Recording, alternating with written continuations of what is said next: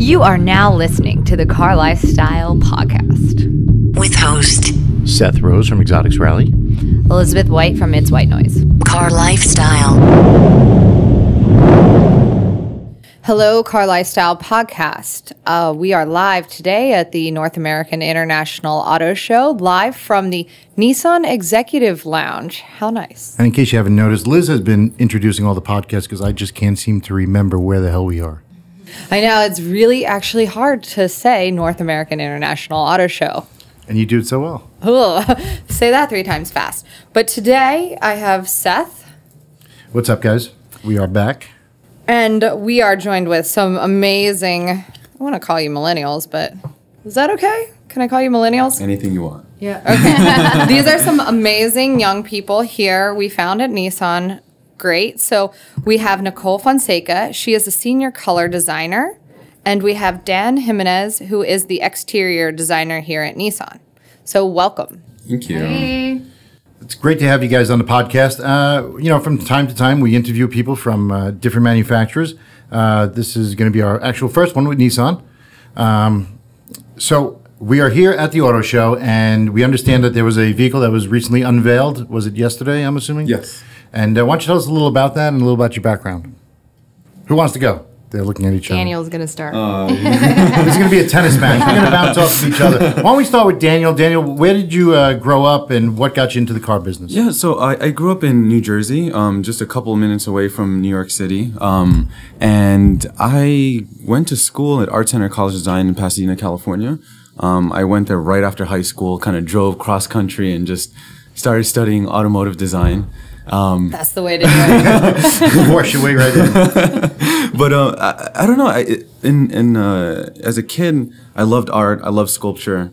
My family, they're all race car. They're drag racers. Really? Interesting. I was one kid that didn't like cars in the beginning. Well, Jersey has a couple of drag tracks. Yes, they do. Englishtown. Yeah, Englishtown. There's also one in Virginia that we always used to go to.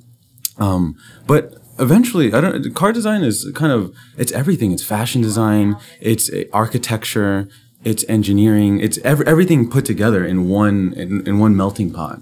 So that's why I decided to go in that field. But yesterday we unveiled our Vmotion 2.0 concept with Nissan, and this vehicle is kind of a future vision to our next design language. It's purely a design concept. And this is basically to show where we're going to target in the next couple of years. So tell us a little about it. It's a passenger sedan? Correct. Okay, and what's the power plant? It's purely a design concept. So it's not functional whatsoever? It is functional, but I think it's more we want to focus more on the vision. We don't want to see what's under the hood right now. We're also we're looking into how do we visually communicate our new Nissan Intelligent Mobility, which is a fragrance of our ProPilot technology, which is autonomous driving. So a lot of cars actually are designed as a regular vehicle with autonomous, but what does it look like to be purely autonomous? Mm-hmm. So it's an interesting design key to put in. So are you responsible for the exterior, interior, everything? Or? Exterior. We have another designer. We all collaborate together. Mm-hmm. We're in a very small studio. We go out for some coffee. We talk. We sketch. We argue. Whatever. A lot of sketches on napkins and cafes. Sure. It's probably more on the wrist or. So what was your inspiration for the design of this car? The inspiration, actually, initially, we actually, in our area for the studio, we're in a military base. So there's a no-fly zone. So constantly, like every 30 minutes, we have, F-20 Raptors just raging above our ceilings. And in the middle of a video conference, the building's shaking. So actually, it was kind of natural to have an aeronautical sense to it. We didn't really look into military jets, but it was more the idea of like futuristic. What would the future of private jets look like on a car? Everyone says, well, why don't you have flying cars yet? That's a private jet. Right. You just take off the wheels. It's the same thing. It's a capsule that flies around. A car is just stationed on the ground. It uses gravity to its advantage. And so the idea was, it was inspired by modern architecture, and also the idea of futuristic private jets, and a lot of it is also very fashion driven. Interior, like Nicole it's a fashion show in there. It's a fashion that you use every day. Exactly. It's functional fashion. It's beautiful. It's durable. It looks good. You're proud to, if this car is a valet car, if you got it valeted, you'll hand the keys with confidence. That's amazing, because I would never want to wear the same thing every single day, but you have to drive the same car mostly every single day. It's like a suit. You just wear it all the time. You can sleep Yesterday in and it. today, the same suit. So what's the actual technical name of the Vmotion 2.0. Vmotion 2.0. So Vmotion is actually, it was originally, it still is our key design signature in the front. You'll see a beautiful chiseled V grille. But this time we wanted to call it 2.0 to show the next step. It's no longer a two-dimensional form. It's three-dimensional, and it resonates throughout the car. It starts a lot of you'll see some of the cues throughout the interior, the exterior. If you watch the press release video, there's a lot of cool little Easter eggs in there showing kind of how we designed it. And how long was the design process from beginning to end? Exactly a year. Exactly a year. Yeah, we actually started looking at the packaging and what's the design brief about in December of last year. Take us through the design process. What do you start with? Do you start with sketches? Do you start with another car and build off of that? To be honest with you, maybe Nicole can answer this, but we started off with one person. Yeah, so we created an ideal customer.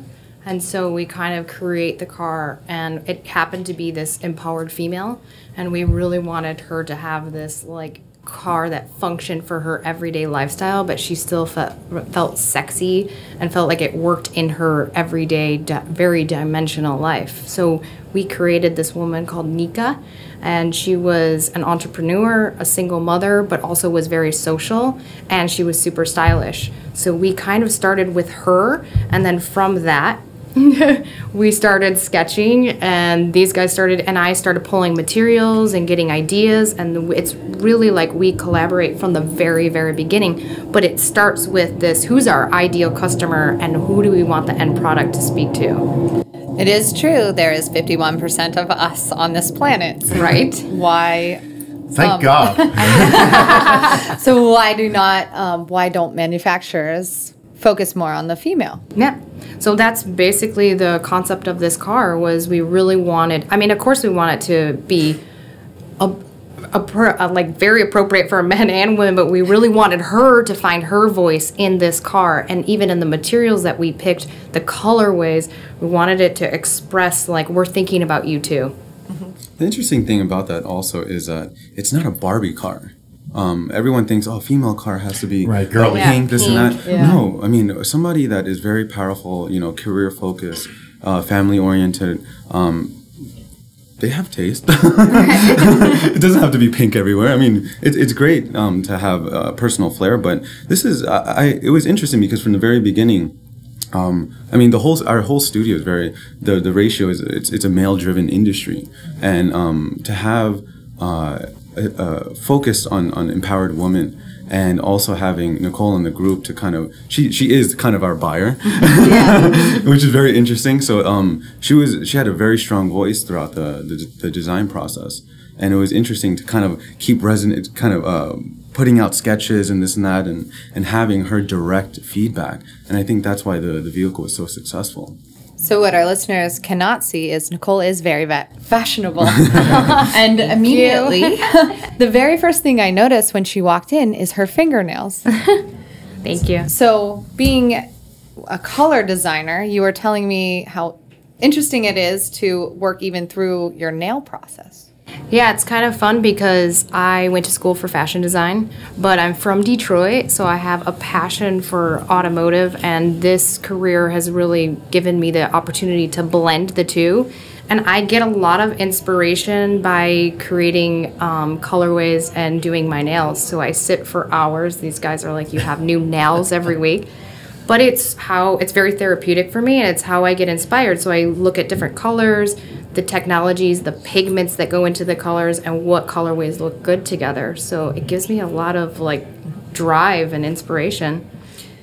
So listeners that are male, there are hundreds of different brands of nail polishes and hundreds of different colors. So when you're thinking about your exterior wrap or paint of your car, it would just be a suggestion that you could just go to the nail salon and look at them. Not a bad. all. I really never thought about it that way. You know, I guess most men just say, all right, what color am I going to pick? And that's it. There's not much thought process involved when you're buying the car because there's a limited amount of colors.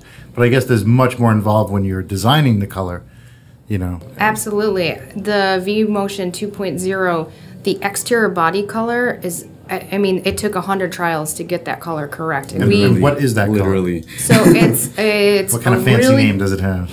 We named it Sexy Silver Copper. Not really. I'm just kidding. It's called Silver Copper, but we kind of Code name nicknamed it Sexy that. Silver Copper. Yes. SSC. Yes. Yeah. So what we did was it actually starts with a black base. It's a liquid silver and layers of tinted copper over. So it takes an excellent painter, and it's actually very similar to painting your nails. And that's what gives it this dynamic shift in copper hue as you walk around the structure. So my job is to make Daniel's lines look even more beautiful because she did a very good job at he that. gives me the palette and then I put the color on it and just it's the cherry on the top. How many tries does it take? Have you? Literally, it was 100 trials. 100, actually 101, Yeah. because the car was the 101 try. Yeah. It was literally 100. There was Yes. panels everywhere. The thing is Door that, panels, small panels, Yes. paint panels. So they They're paint just- them, they strip them down, they paint them, Yes. strip them Yeah, down. there's just these constantly, huge 'cause door panels. I'm assuming you don't have 100 models. No. So we paint small little paint panels, then we go larger, and then we do like a door panel to see it scaled up. Of course, we visualize it in a computer, but that's not the real thing. So Right. we just keep spraying and And spraying and everybody's spraying. brightness is different on every Yeah. screen, and you can't Yeah. go by that. We deal with that all the And time. every painter is different. So Right, it's how they lay the working paint, yeah. with the painter and developing the paint with him. It's an awesome process. It's very tedious, but it's awesome. it's interesting because that car is actually, when you spray it at a different angle, it turns into a different color. So there's such precision going into it. And that was one of kind of the areas that's why it was painted so many times. Because every time, if you were off a degree, the whole car turned a different color. And that's the beauty of the car. It's kind of like the borderline of pure precision. So but once you have the formula down, is it much easier to duplicate, or? No, this isn't, it's not easy to duplicate. That's what makes it so special. And that's what makes it so concept. It's, we really want to give a one of a kind. Eventually, we hope to introduce colors like this in production. Of course, it will never But be it's really the not same. practical to be selling this color. Not in reality, because, Close. production is hard. But we can Right, get very there close. close. Very close. Yeah, that's warm silver hue. We can get there. I mean, we're talking though metal and plastic and carbon fiber and different even types of materials you're painting on. Yes. Wow, that just It's interesting. Well, a lot of our listeners, they don't understand what goes into building of a car and the production. And, Right. They like to get in, turn the key, and go, and they don't understand actually what goes into it. So it's a good inside look at the paint process. Yeah, it's very interesting. And the key thing is that, I mean, whenever you look at a nail polish bottle, when you take out the top and you look at it, like, wow, this paint is beautiful, but you put it on the nails and it looks completely different. The idea was to capture kind of that liquid when you're pulling it out and you're like, wow, this is a beautiful color. Exactly. And if you look around the car, you put it inside, outside, as it's turning, it just looks so beautiful, the color. It turns different hues. It's like a frozen liquid in motion. was this hand sprayed by a person or robots? Oh, No. hand sprayed by a person. and this they is did a the custom. entire car Yes. themselves. Yeah. Wow. Wow. That must be And a heck of all a the process. 100 test Trials. panels. Yeah. Tricky. Now, I noticed it's a pretty big car. What would you compare it to size-wise? It's bigger than a Maxima, I'm assuming? Yes. It's so the overall length of the wheelbase actually is quite large. Your typical, sorry to get nerdy, but the wheelbase is about 2,900 millimeters. The overall car is 4,900 millimeters. It's a big car to drive around. Right. Personally driven it around the studio. It is a big car, but the thing is that it's kind of like your living space. It's very large in the interior. The interior, but the footprint is not so large, to be honest with you. The interior seems pretty big, and I saw that you designed it with the suicide doors in the back. Yes. And is that just purely for design, or no? It's pure functional, because the thing is that with concept cars, people tend to slam. You know, the cabin. It's very, you walk in, you hit your head. No, this car is completely functional in that respect. This is, when you walk in your house, you don't want to hit your head on the ceiling. You want to sit down. I had a Mercedes CLS for about a month because of that. I cracked my head on it nonstop, and a Ford GT as well. And there's a lot of production. I mean, this car is purely, you can go in and out with no problem. You sit in it, it feels airy, you don't feel claustrophobic. The cabin is all seat, I mean, a lot of glass around us. And it's kind of, when you're walking into even the Kobo Center, you know, there's glass everywhere. You see the beautiful sky, and well, today it's snowing, but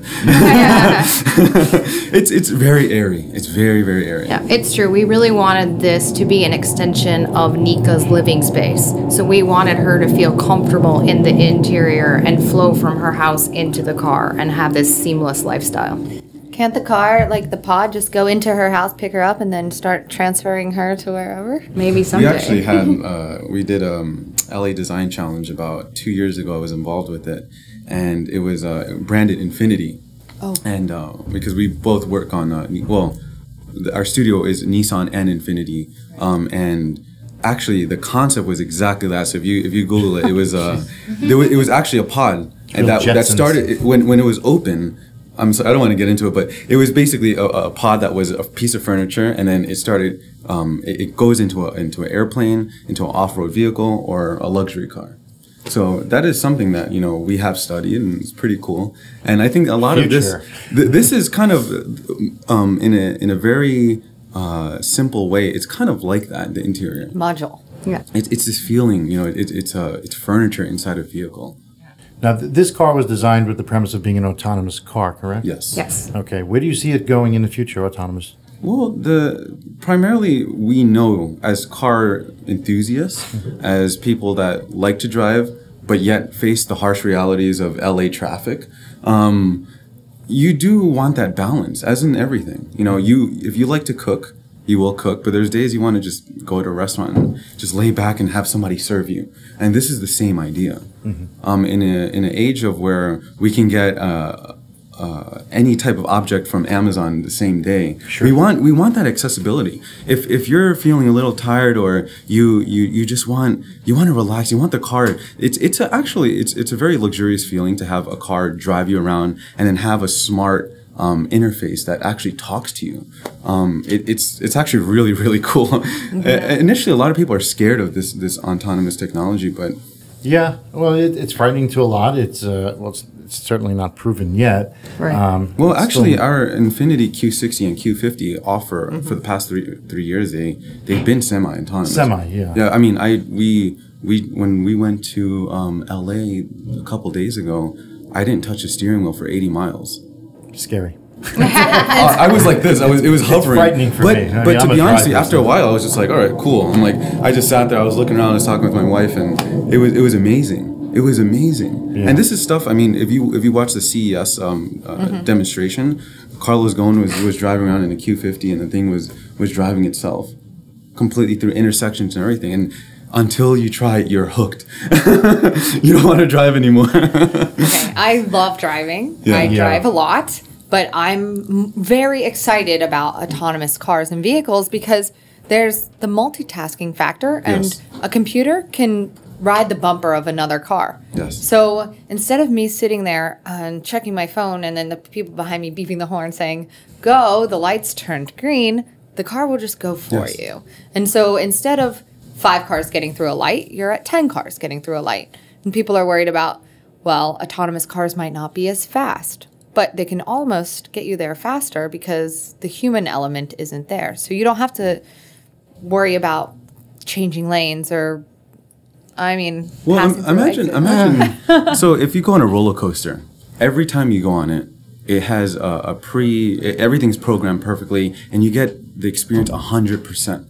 Now, if it was completely human operated, you know, they were controlling the speed throughout the whole time, it'd be different every time. So the thing is that autonomous drive could do in a performance standpoint is always give you the max. Imagine you're going through a Formula One track with one of our vehicles, and every time it hits that apex, just like a F1 driver. And you're basically going through that experience. It's like a video game. It's boring. No, it's not. Trust me. When you're in a GTR and the thing's raging through, and your face is plastered to the seats, I mean, it's really fun. You gotta leave room for error, otherwise. But then you can take it over and you can try to compete with the system. That's something else. And then it'll make you a better driver. Well, I can tell you firsthand, I had a GTR for 3 years, and that was scary in race mode. They're fun. They're fun. Yeah, really? And they give you a lot of tickets. Put my license in a food There was a silence there.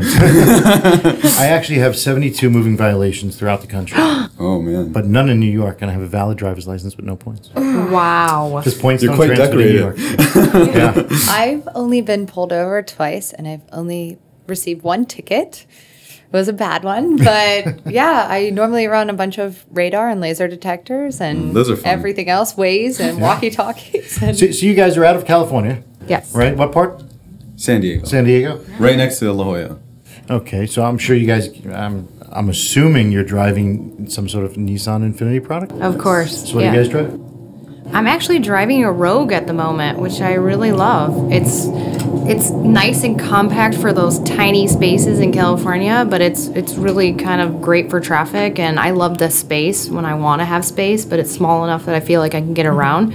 I've ordered 3 in a row. I kind of digging it. I was tempted to get a Sentra, but then I decided to go back with the Rogue, so that's what I'm driving right now. So I'm sure the Rogue Sport is in your future. Yeah, absolutely, and I Actually, love I the wanna new get orange that. color. Yeah. So I'm a big orange fan. So I'm thinking. Orangey Is glad? that you are color? No, it's not. I have another orange color coming out later, but that one's not mine. But I really like it. I think it's cool and sporty, and it's fun to drive.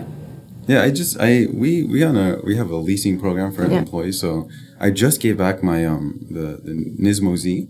Oh, cool. nice. The Nismo 370Z, and that was fun.